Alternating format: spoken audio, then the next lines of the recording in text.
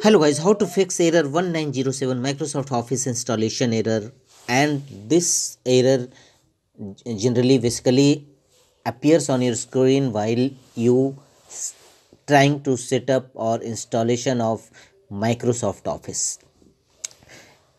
In starting it will begin smoothly, and after some times in between your configuration process, a, an error message will pop up your screen.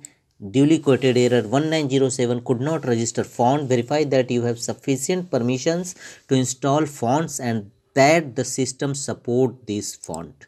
And to fix this issue, simply go to Windows search, type cmd and open command prompt Windows as administrator mode, and in command prompt Windows execute the command sfc/scan now.